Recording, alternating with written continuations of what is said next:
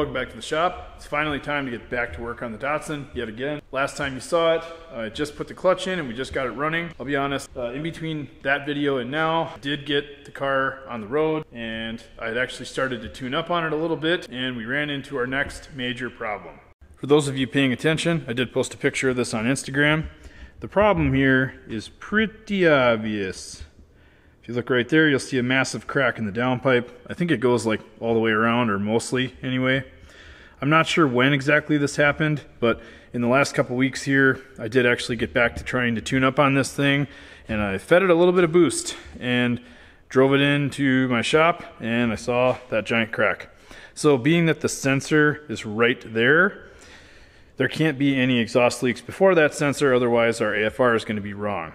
Before we can really get back to tuning, we have to fix that. So the crack on this downpipe kind of got me thinking. I know that when we were on Power Tour, this car pancaked so hard on the highway, I don't know, probably a dozen times. Thanks a lot, Southern Illinois. So it's possible that this thing has been cracked for a while. I always thought after we bolted everything back up on Power Tour that we still had an exhaust leak, and I didn't think that the V-band clamp down at the bottom of the downpipe was really leaking that bad. I'm not sure exactly if this is the cause. Once we get it out, we'll look closer, but that could be part of why this thing has been a little funky to tune. So I'm gonna get this out of here. We gotta go up in the air, disconnect it from the rest of the exhaust, then disconnect it from the turbo, and we can pull it out the top, and then we can actually look at how I'm going to fix this. I forgot to mention this. The last couple weeks I did actually get this car driving and started to tune on it just a little bit. Not that I'm great at tuning, but I started to work it up to making a little bit of boost. And then I noticed there was like a grinding, sort of vibrating noise that started, and I could actually feel it in the steering wheel. When I drove the car back home, I also noticed it seemed like a louder exhaust leak. That's when I found the cracked downpipe. And believe it or not, the thing is cracked so far that the downpipe is now touching the idler arm. So I'll show you that. You probably see maybe that the downpipe is actually touching the pitman arm right off the steering box. So that, I believe, is what my vibration sound and feeling was. If you see how much, if you hear that noise right there, that's kind of what I was hearing and feeling in the car. That should be bolted tight up top, and it is moving this much. So I think once I get this taken apart for the last time, maybe now I can actually fix this and set it up just a little bit better, just so it's a little bit easier to get these bolts in and out. Right now, this thing is so tight in here to get these bolts out that I can't even have, oh yeah, this thing is cracked all, oh my goodness, you guys, I can't wait for you to see this.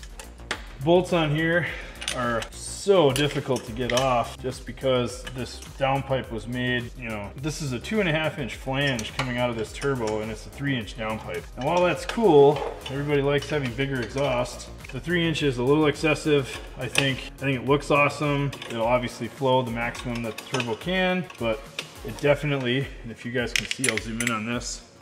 If you look right here, there is such little clearance to get anything on the head of this bolt because it immediately runs into the stepped up 3-inch size of this downpipe. So it makes getting this hardware on and off really, really hard, and you don't have access to it. And then of course, like an idiot, I put a bunch of this fiberglass wrap on it to try to save, you know, the thing from melting the paint on the hood.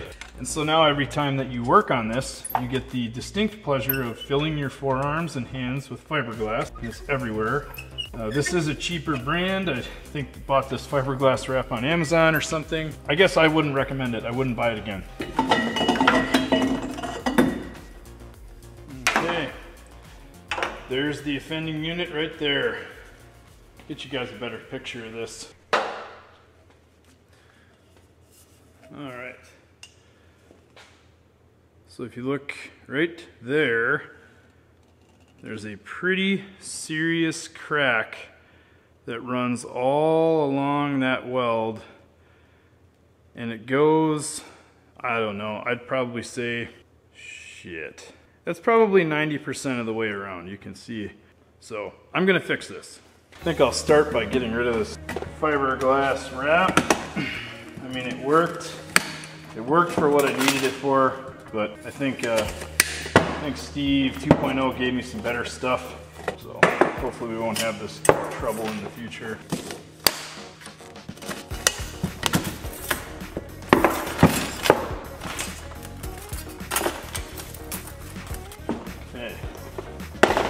taking a cast off, kind of, right? Except for not as satisfying. There it is, naked, whatever. Exhaust wrap going in the trash.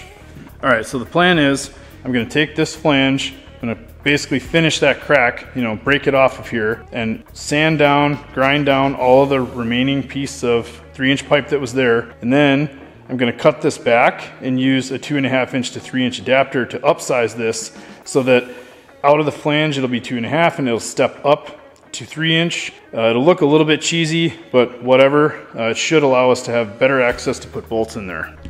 So here's the 2.5 to 3 inch adapter. Got this on Amazon. Essentially, right there, we're gonna cut this pipe back. Looks like probably right to that weld right there. And then I will grind off the flange as well. And then this piece is gonna go in its place.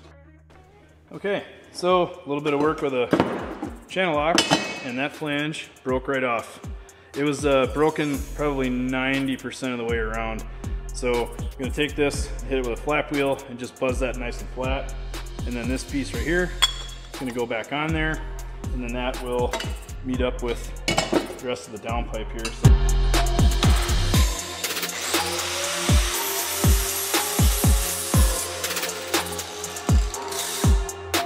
So this is what we cut off. This is what we're gonna be replacing it with. And there's the downpipe right there. So that piece was right there.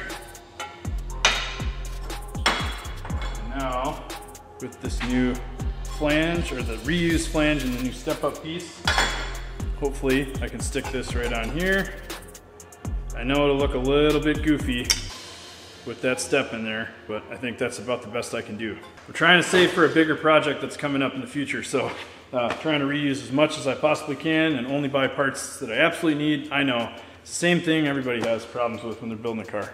All right, it's now everybody's favorite time, trying to make your pipe fit into somewhere. So right here off the back of the turbo, I have the flange bolted back on there loosely, just so that I can make sure that it's centered. That way, you know, it should be as close to this orientation when I get the whole downpipe welded and back on the car. All right, so here is the very, very quick mock-up of the new downpipe. So we're gonna throw this in the car and just see how it fits. All right, so here's a view from, looking straight down. If you look right back here, you've actually got decent clearance to the throttle cable, and looking straight down in there, you guys probably can't see that. It looks like this thing is situated happily between the pitman arm and the trans bell housing. And actually, we gained a little bit of clearance to this brake master bleeder. So I think that is going to be our new downpipe. I'm gonna throw it up in the air and check the fitment to the rest of the exhaust. All right, well, I'm glad I checked that. The connection, the angle from downpipe to the existing exhaust is way off. So I think I'm gonna have to reverse my approach, put the car back up in the air, connect the exhaust or the downpipe to the rest of the exhaust underneath, and then break the tacks up here and see how things line up. I'm gonna have to probably cut more of an angle on one of those pieces or something and finagle just a little bit more. Welcome back, it's the next day. Here is where we're at. So from the top here, this is sort of what needs to be made yet. So I've got the downpipe connected to the exhaust underneath the car, and I've got the pipe positioned pretty much where it was to where it doesn't really hit anything. I think what I need to do is just create a tiny little pie cut right here, just because the piece that came off, it was a couple of different bends in order to make that happen. So I don't know if you can see that there. I just need a little bitty pie cut and sliver that in there just like that, get it all tacked up, and then pull everything back apart and weld it up. All right, so we have our little pie cut right here. And no, I don't love doing this way, but anybody that's out there that's built exhaust or turbo stuff knows that, you know, stainless steel mandrel bends are really expensive.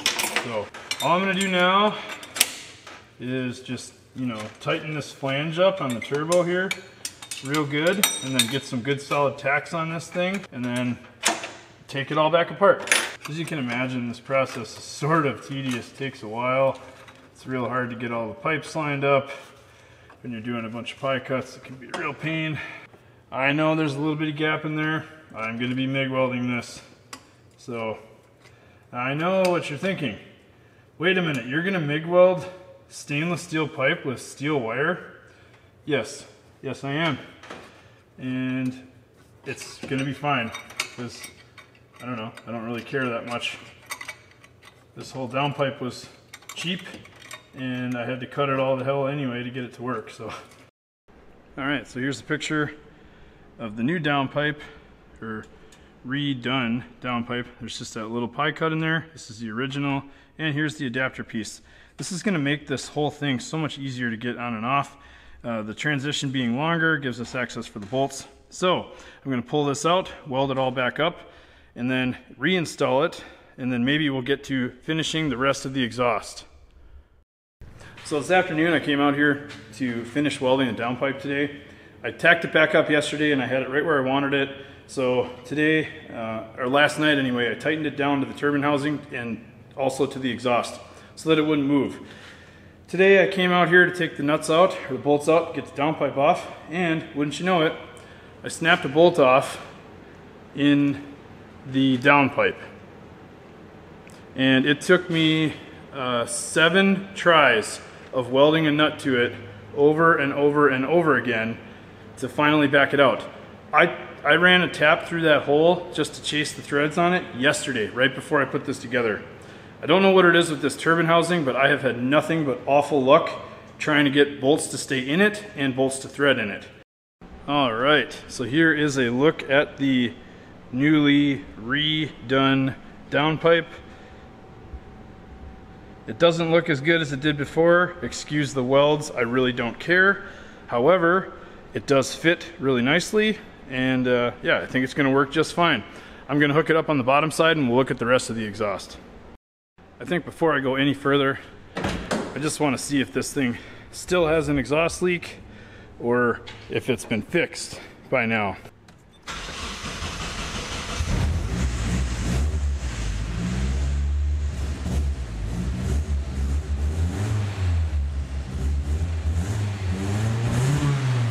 Well, it's got a little bit of an exhaust leak. In fact, I just noticed that turbo bolt right there is once again backed itself out. So I'll tighten that up and then we'll put this thing in the air. Alright, for anyone curious what a turbo 3-inch exhaust looks like, homemade anyway, under a 510 wagon, here is kind of an idea of where I ended mine. Right there in front of the rear axle. I'm going to put a jack under the rear axle to get it at ride height, and I'll put the safety stand under the front, and we'll see how much clearance we have for that pipe. So for pipes on this car, most of the exhaust that's on the car right now has kind of been cobbled together with what I had sitting around. I did buy a resonator and a muffler. I got the downpipe from my friend Adair, who I got the car from, and the turbo parts. So to finish the exhaust, try to get it out from under the car, I went on Amazon and I bought a mandrel bend pipe kit. I think this was like $106 or whatever. I'll put the link in the description below. Something else I should mention is that this is mild steel piping. Most of what comes off of the turbo is all stainless. I tried to do that to, I don't know, help deal with heat a little bit. And because I had it, it was nice. But for the rest of the exhaust, I don't really care. It can be steel. It's fine with me. I guess I'll start with the excuse that my TIG welder is out of gas because I think the regulator's broken and it leaks. So I leaked an entire tank of argon. Yep, I'm very sad about that. So my MIG welder's all I have. And here's everything that comes in the kit. 2 4-foot long straights, 2 180s, 2 90s, and 2 45s. Now some of the bends look a little funky, and unfortunately they have this expanded end on them. I don't know if that's going to help me or hurt me, but either way, all of this for like 110 bucks is awesome. One 90-degree bend from even Rock Auto before shipping is like 18 or 19 bucks. If you're looking for a source for cheap mandrel bends, they also have these in stainless. I'll link it below. All right, so it's been an hour or so of fiddling, and here's what I've come up with. So, probably see in there, there's the over axle pipe. Kind of reused the turn down that I had before. Here is a view from underneath. Again, this is all 3-inch pipe. So it actually fits very, very well. I'm kind of impressed, to be honest. Right there. Okay, and so the idea here then is just right out of the back of this pipe here, we're just going to shoot right under the rear valence. All right, so here's what I have so far. And I reserve the right to revise this at a future date, but there she is from the side. And you can probably see up there, over the axle, comes down below the spare tire carrier, and then just kind of kicks out a little bit to the driver's side. And I think that's fine with me. If I have to fix it, or if I have to add a tip or cut that, I'll do that later. But I think it's gonna be just fine. I think it's gonna look good, it's gonna sound cool. It's not pretty, and yes, I know, it's all one piece. It's gonna make installing it really, really painful. However, I do plan on, I think somewhere right around here, I'll cut that and then put like a band clamp over it just to make it two-piece and easier to uninstall. But there it is. So it's all welded. I did not do a nice pretty job on this one. I don't really care. I just really want it on the car. All right, it's time for my favorite part.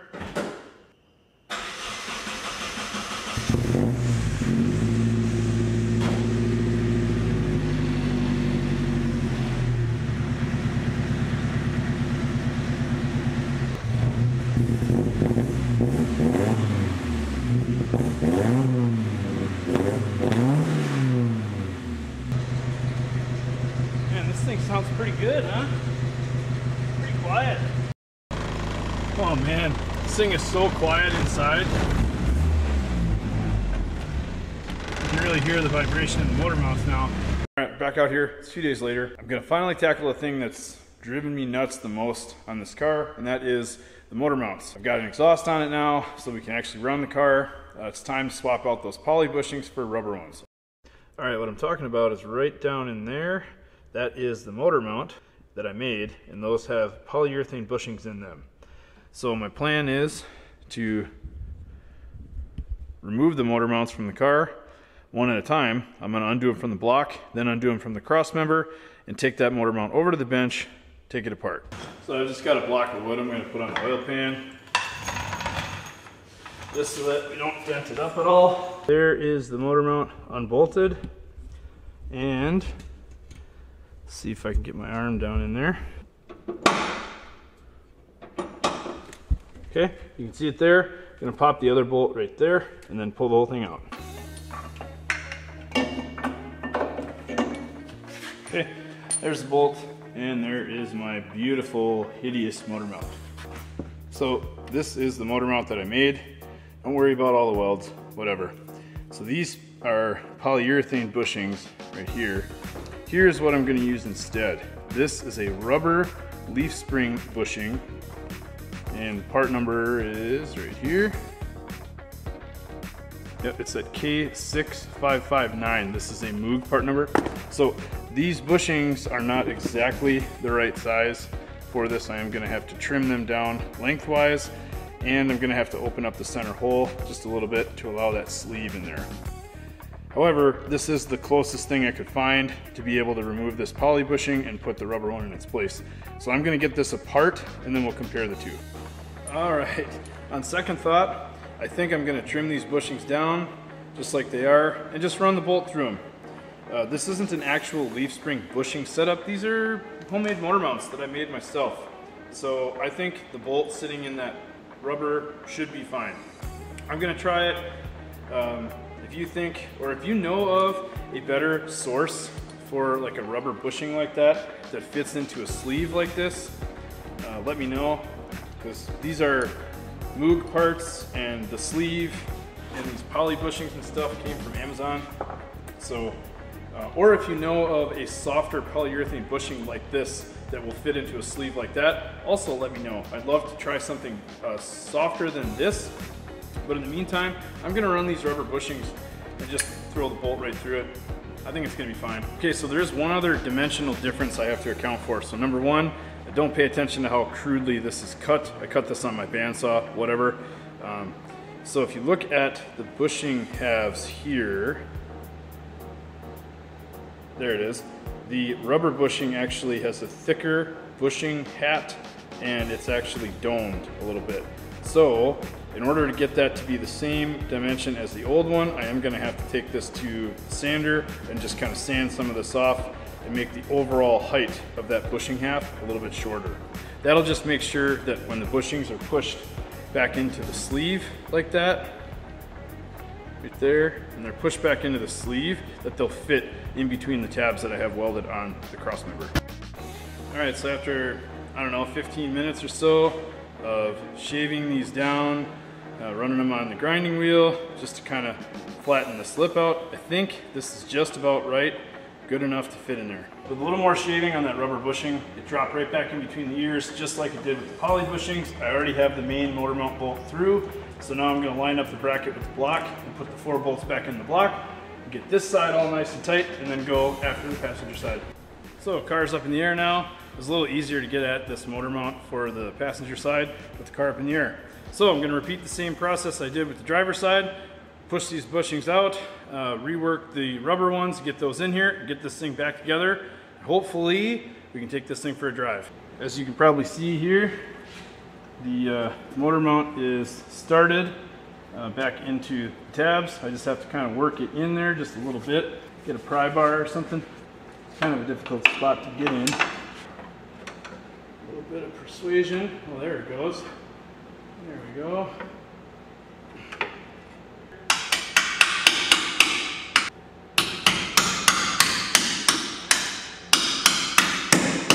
So you can probably see that in there. You see the block has fallen just a little bit.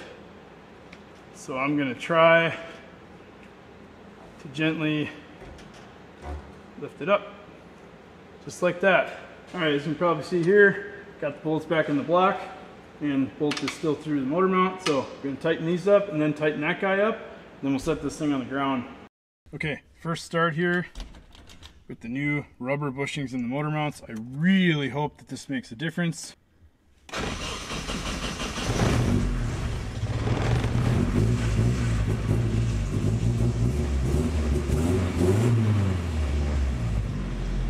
Yes, immediately.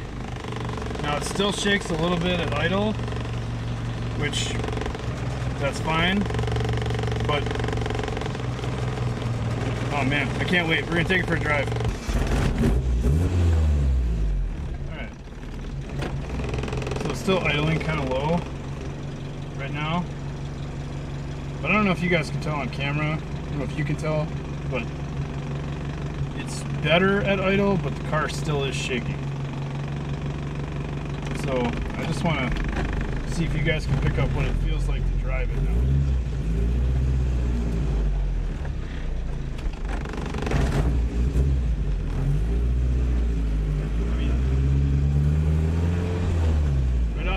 It does seem quite a bit smoother, but there are still some times where it will shake the whole car.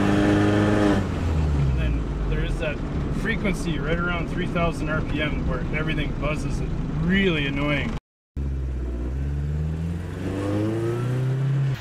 Okay, check this out. Excuse how sweaty I am. I just got done with the gym. I literally can't make this stuff up. I was working on the Datsun this afternoon, and for the first time since I've owned it, I had no exhaust leaks. I put new gaskets in, and I'll explain all that in the actual video. I drove it 15 minutes down the road to the gym, and check this out. I noticed an exhaust leak develop, and wouldn't you have it, if you look right down here, look at that. The bolt fell out of the wastegate. Yep, and this bolt right here that I just tightened right before I came, yeah, it's loose again. For the life of me, oh, this one's loose too. Finger tight. Wow. For the life of me, I cannot get the bolts to stay in this car. So I am going to do something more drastic. I think safety wires in my future. But anyway, I think I'm going to hitch a ride with somebody. Oh, it looks like that gasket on the wastegate is blown out too. I don't know if you guys can see that. Fantastic. I need a new one of those too. So grab some bolts from the hardware store and get home. All right, back out in the shop finally. I got parts. So today I'm going to replace some gaskets. I showed you in the last clip that I took with my phone that the wastegate gasket the wastegate was actually came unbolted and the gasket blew out. So I bought new gaskets right here. These are like a single piece stamped stainless steel right here. They just have like this raised lip right here that must be like a crush fit, and that's your actual sealing surface. As opposed to these guys right here. These are a multi-piece gasket. I don't know exactly what's in between, if it's some sort of graphite material or whatever, but I've had really bad luck with these. So this is a blown out turbo gasket for the turbo inlet. So anyway, the turbo gasket right now is one of these. I'm going to replace it with this, as well as the wastegate gasket. New bolts and lock washers and everything. We'll warm it up, get it hot, tighten it back down again, then we'll take it for a little spin. Wow, man, these gaskets are cheap. This is the gasket that I just put on this turbo like a week ago, and look at this. It's already delaminated right there. It's already coming apart, and this was gonna blow out and things were gonna loosen up and this gasket was gonna be shit. One piece of feedback: if you're gonna buy a CX Racing manifold, don't use their gaskets. They're not very good, so just buy the aftermarket stainless ones. All right, just got those gaskets in. Just fire it up and check for leaks.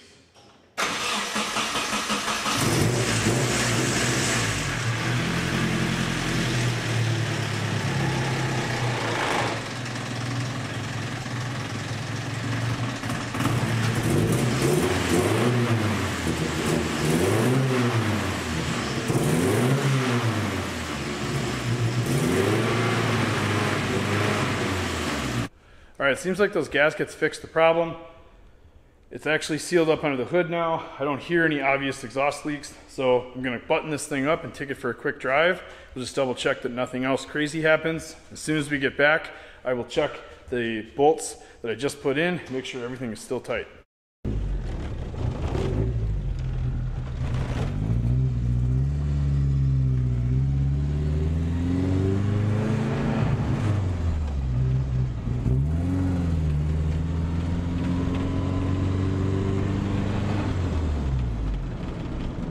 Oh man, all right. As you guys can imagine, this is really hard to hold a camera while trying to drive a 5-speed.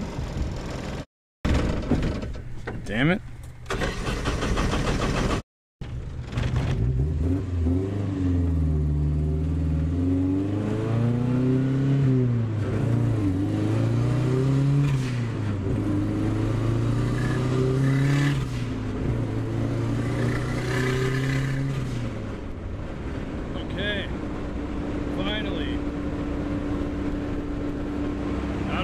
Wind noise you guys are hearing right now, but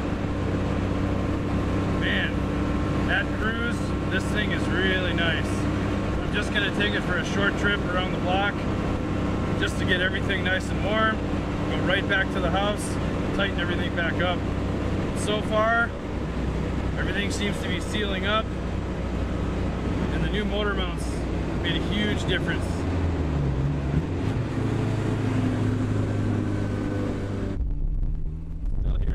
Bit of an exhaust leak though.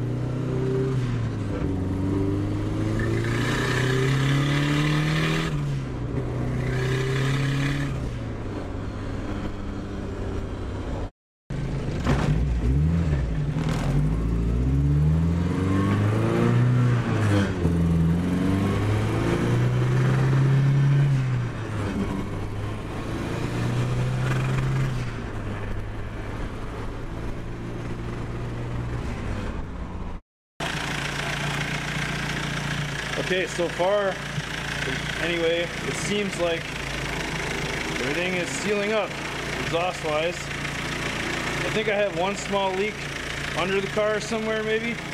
All right, and with that, I think the Datsun is finally ready to tune. I don't know how well it came across in the video, but the bushings and the motor mount bushings and the exhaust system being extended all the way to the back of the car, that's a huge difference. This car's way quieter on the inside and so much smoother down the road. Sometimes videos like this take a turn and I end up fixing a whole bunch of stuff I didn't plan on. That's kind of what happened here. The exhaust system I did because I was sick of it and it was loud, and all of the broken pieces and the blown out gaskets was just sort of a consequence of doing that. So I finally got the car back to where I think I'm comfortable working on the tune-up again.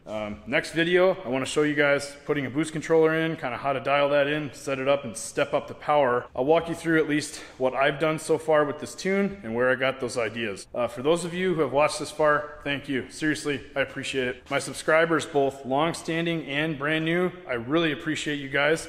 And if you, new viewer, like what you're seeing, consider subscribing. There's 30-ish or 34, maybe 5 videos on this car. I also have videos on my other cars. So if you like what you're seeing, subscribe, leave a like, leave a comment. Thank you all so very much, and I'll check you out in the next one.